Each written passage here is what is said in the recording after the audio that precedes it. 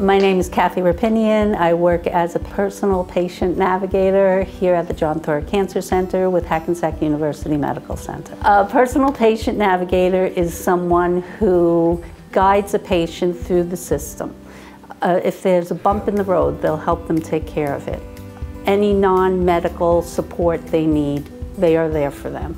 Well, when you're diagnosed and you come into a place like this and you meet so many people and so much information is being given to you, we don't ever want you to feel like you're alone or lost in the process. We just wanted the patient experience to be as fine-tuned as it could be and alleviate as much stress as we can for patients. So we can help with scheduling other doctor appointments for them, insurance issues, billing issues that come up that they have no idea who to talk to. We can help with transportation and any other non-medical issues that might cause them a little more stress than they need to have.